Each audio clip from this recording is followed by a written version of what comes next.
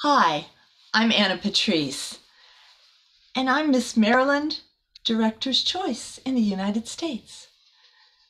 I would like to read a story to you, and this one's about a princess. I want a bedtime story by Tony Ross. Oh, she's cute. She's got a crown. She's also got a cute little dog.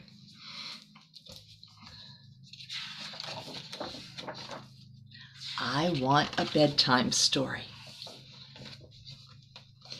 Okay, we have someone riding a bike here. Oh, it looks like a king. He's got a crown on. You see? Okay, and then we've got the princess here. Every bedtime, the king told the little princess a story, but one night he was away on royal business. So the queen told the little princess a story about a fairy queen. See the pictures? There's the fairy queen.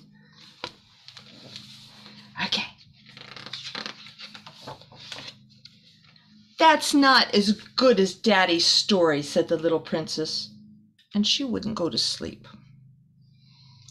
So the admiral told the little princess a story about the high seas and the giant fish who lived there. My, look at the princess. And there's a giant fish. Sounds fishy to me. Okay. That's not as good as Daddy's story, said the little princess, and she still absolutely would not go to sleep. So next, the cook told the little princess a story about a really naughty sandwich. Let's see. Oh, there's the naughty sandwich. Look, he's going, ah. Okay.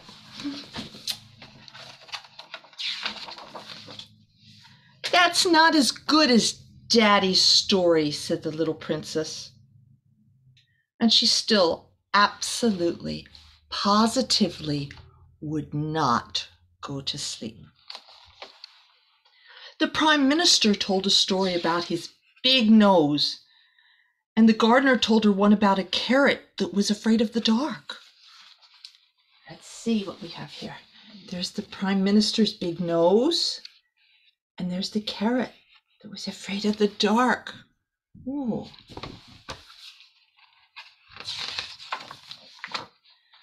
But nobody could tell a story as well as the king. I want a bedtime story, cried the little princess. Everybody looked at the maid. She wants a story, they all cried. I don't know any stories, said the maid, but I do have an idea. Taking the little princess by the hand, she led her downstairs and then down some more stairs. There they go. And down even more stairs, along a passage, to a door marked library. Oh, I'd like that door. I like libraries. I like books. The maid flung open the door. Here you are, she cried. All the stories you need. The little princess blinked. These aren't stories, she said. They're books.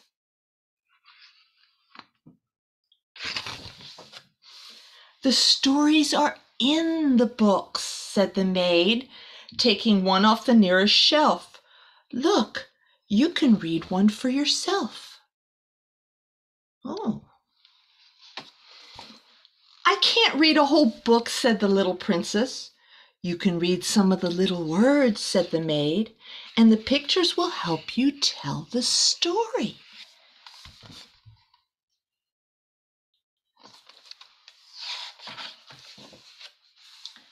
The little princess grabbed a book.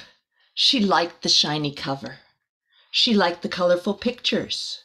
She liked turning the pages and working out the secrets of the words. There she is reading.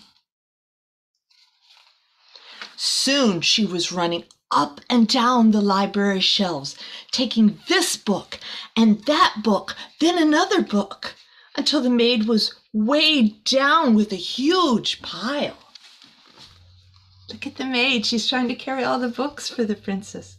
And there's the princess getting some more.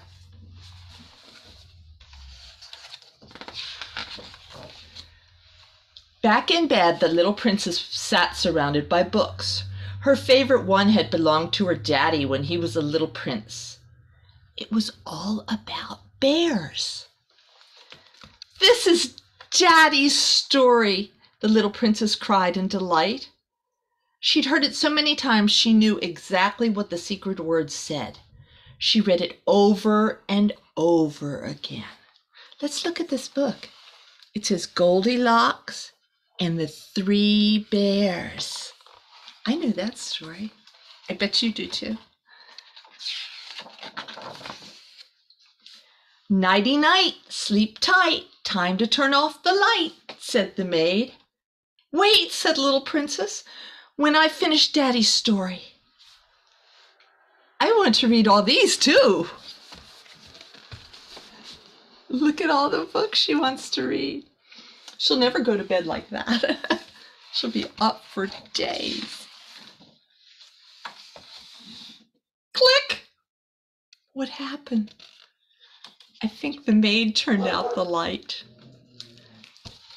I hope you enjoyed our story.